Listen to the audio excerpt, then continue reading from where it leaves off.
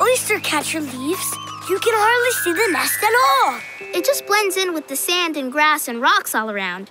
It's like it disappears. Now that is cool. Hey, what's that weird thing? I think it's some kind of bird's nest.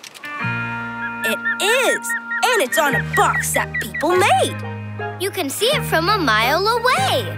What kind of bird would want a nest like that? And why? Wow, that's a big bird.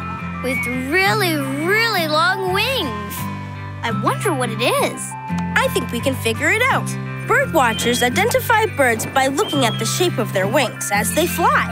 Its wings make a kind of M shape. It's an osprey. It's a kind of hawk. Whoa! Wow! Got fishy! Hey, it's going to that strange nest. Let's get closer. Come on. Why would ospreys nest in a place like this? Good question. Let's find out. Ospreys eat almost only live fish. So they must need to be near water. They like to nest in high places free from predators like raccoons. No raccoon is going to get all the way up there. The nest can be in a tall tree, but they'll use whatever they find. So people build these platforms for ospreys to come and use. And they like open areas so they can get to the nest easily. Maybe because their wings are so large, they need a lot of space. Ospreys use the same nest year after year. They keep adding to it, so their nests can get big enough to fit a person. Now that is amazing. Baby ospreys? Let's see. Yep. Baby ospreys! We saw such amazing birds. And their nests. One that likes to nest up high. The osprey. And one that likes to nest down low. The oyster catcher. I guess they both found the best place for their nests. Now if I could only find my sketch pad. I wish I could find my binoculars. Wawa bottle. Wait a minute. Nash, I saw your water bottle in the lost and found. And I saw your sketch pad. Nash and I saw your binoculars. Yep. They're all in the lost and found? The lost and found. In here. It's right here. We've been using different bins for the lost and found? Okay, I've got an idea. From now on, this is the Polo's official Lost and Found. The best place. Fishies, not froggies. When these tadpoles get older, they're going to become froggies. Some animals, like frogs, have bodies that change from one form to another as they grow. That's called metamorphosis. Mother frogs lay eggs. When the eggs hatch, tadpoles come out. Tadpoles are baby frogs. The tadpoles have long tails and live and breathe underwater, just like fish do. Fishies. Yeah, but watch this. As the tadpoles get older, their bodies change. Legs. Right. First, they grow their back legs and then their front legs. And they don't have to stay underwater all the time. They can come out on land. As they change, their tails get shorter and shorter until they look like that. Frogs are so cool. Yeah.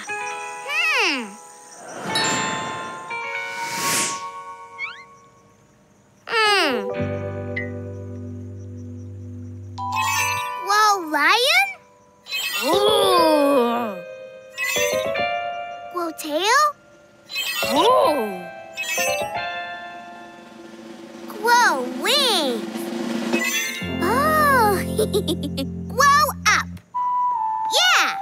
Malco, looky. Nas glows. Cool. And glows. And grows up. But Nash, that's not how you're growing. No? Froggies. No.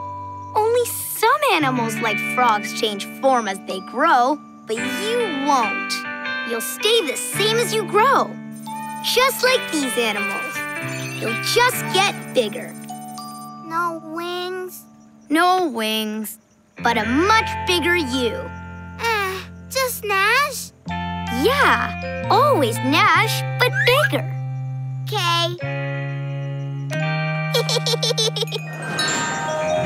Wow, Lion Nash! I like it. It would be nice to turn into a lion. Or to grow a tail. Or wings. Now that is cool. But Nash is going to stay Nash, and that's great. He's just going to get bigger. Yeah, Big Nash! See? Whoa! It's a really big Nash. Great work, Polos. There's just one last thing left to do. Lift off! Whoa! Wait, we're lifting off already? Not yet. We're training to lift off. I'm flying us in a test loop to show us what it feels like to lift off. Whoa! When we zoom up really fast, this is what we'll feel. High G-forces. This means we'll feel heavier. Wow! Wowie! And when we get to space, this is what we'll feel. Low G-forces. We'll feel lighter, like we're weightless. Yeah! Won't that be fun, Willow? Oh, I won't be floating, Marco. This pilot's gotta stay focused. Is everyone feeling okay? I'm good. Yeah! Affirmative. Great! Then we're ready to be Astro Polos. Audrey, change to Polo Galactic and begin countdown, please. Polo Galactic launch in 5, 4, 3, 2, 1, liftoff. I can't feel my face!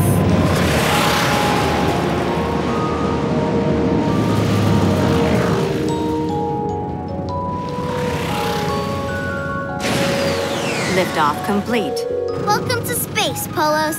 You may now unbuckle your seatbelts and begin floating around in the cabin. Hey! This is Wow! Willow, you've got to try this. Weightlessness is the best. I'm sure it is, but someone has to pilot the ship. Set it on autopilot.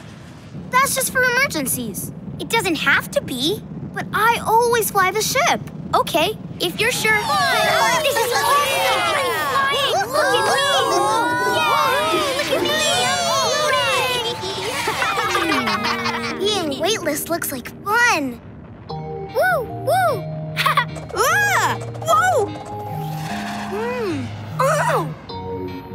Maybe I could use autopilot just for a few seconds. Audrey, autopilot for me, please. Autopilot activated. Wow! Woohoo! Willow, I'm sure glad you could make it. Me too. On Earth, gravity keeps our feet on the ground. But in space, being weightless rocks. Yeah! Nice box. From me? Aw, thanks. Ooh! Ah! Eek! Wow, what's that? It's a hermit crab, Lily. Wherever you find hermit crabs, you usually find shells around it, too. I hope so. Thanks, Chester. Nice. More. Bye-bye. Bye, Nash.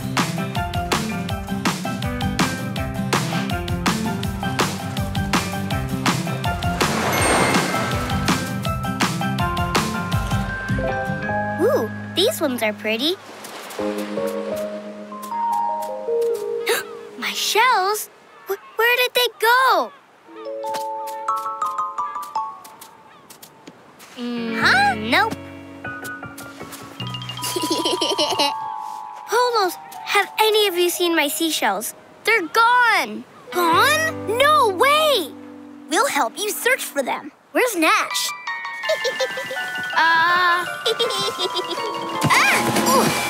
Right there. Oh, sorry. It's okay, Nash. We'll rebuild it later. We have shells to find. Lily, I think we solved the mystery. Really?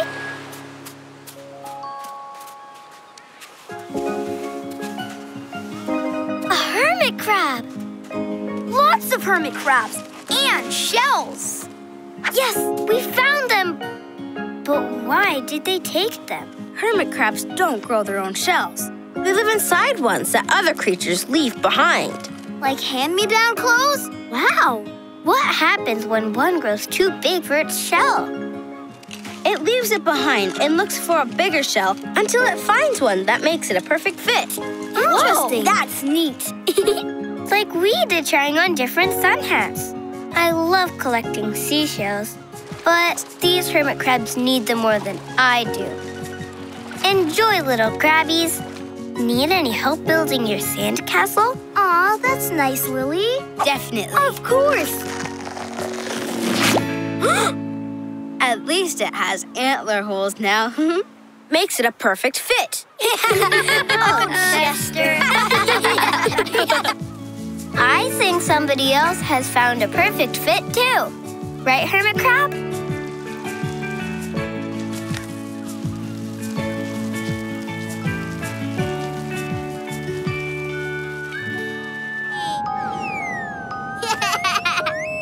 Oh.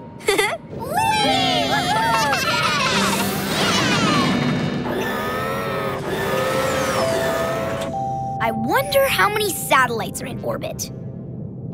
There are thousands. Whoa! What?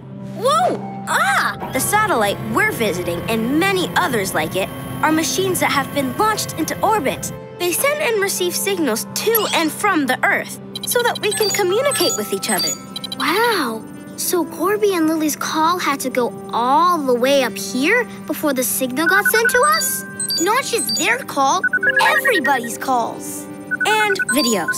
Look, weather reports. La la la la la la la la la. And music. So without satellites, we can't call our friends, watch shows, or even know if it's gonna rain? Wow. Let's see if we can see what's wrong with this satellite. Hold on. Whoa, wow. There's the problem. Oh, the antenna is bent. It can't send and receive signals from Earth if it's damaged. Well, I guess I better go straighten things out. Wait, you mean the antenna, right? You're going to go straighten out the antenna. That's right, Chester. The antenna. Oh, good. Just wanted to make sure. Whoa, whoa! Yes, I made it. Great, Marco. Now go over to the bent piece. Whoa! Whoa! Phew!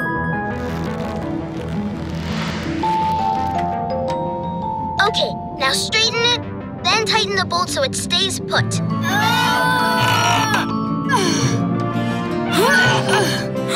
It's stuck. Yeah, Marco, you did it! Way to push! Whoa! I'm okay. Is it working? Corby, Lily, can you hear me?